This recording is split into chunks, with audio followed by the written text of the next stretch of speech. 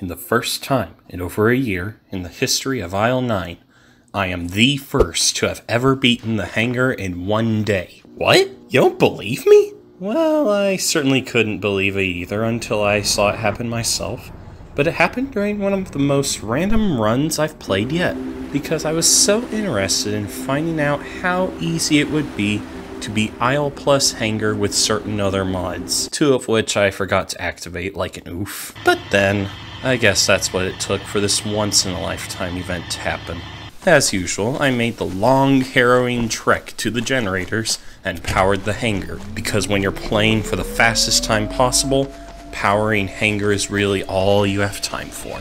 Then I went as quick as inhumanly possible to the fuel pump and turned it on immediately. It was a little late in the day, but I still had time.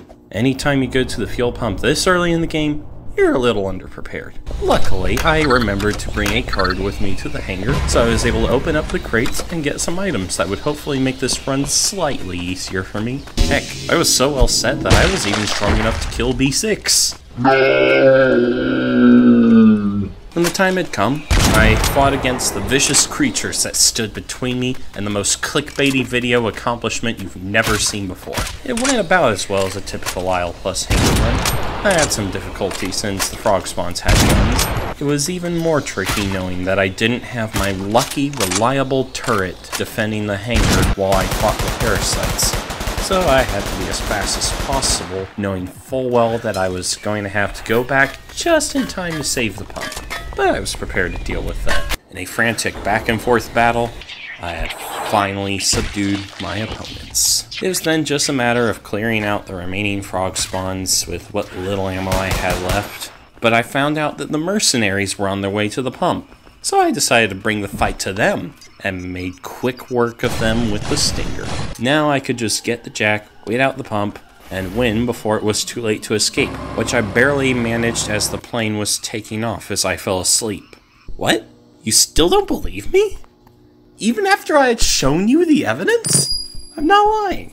Even my friends thought I was a liar when I told them. They may have laughed in my face, but my honor wasn't going to be crushed like this. So I invited 3 of them to witness that it was indeed possible.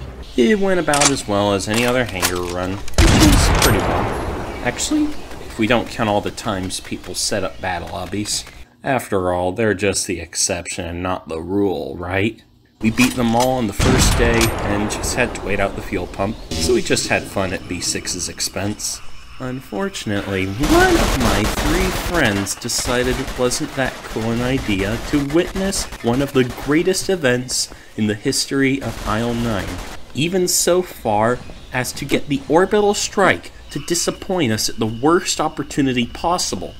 So, he was just gone. But the 3 of us, after having acquired the jack for the plane and an upgraded card for my collection, soon found ourselves escaping the hangar on the very first night. Well, 2 of us. I don't know what the other guy was doing. Wait.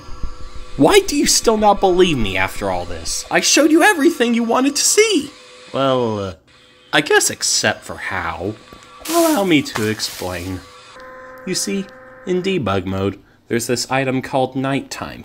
If you click it, the time immediately goes to 6 PM, regardless of what time it is in-game. So you are theoretically able to play around indefinitely as long as you have debug mode activated.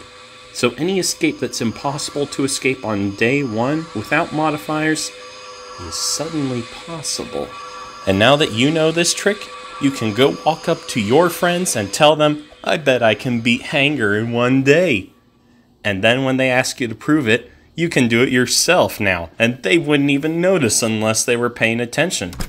Or maybe they watched this video and realized how you planned on pranking your friends and call your bluff. Or who knows, maybe Treeby will have removed debug mode by the time you make that bet. But anyways, if you like this video, please consider subscribing, as it helps this channel to grow and reach other viewers.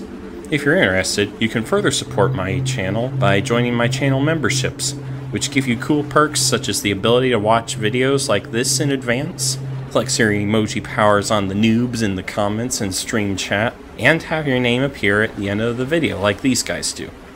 That said, Thanks to my current members for supporting me these past 2 months. I really appreciate your support and look forward to having you along for future videos like this. Thank you all for watching, and see y'all next mission.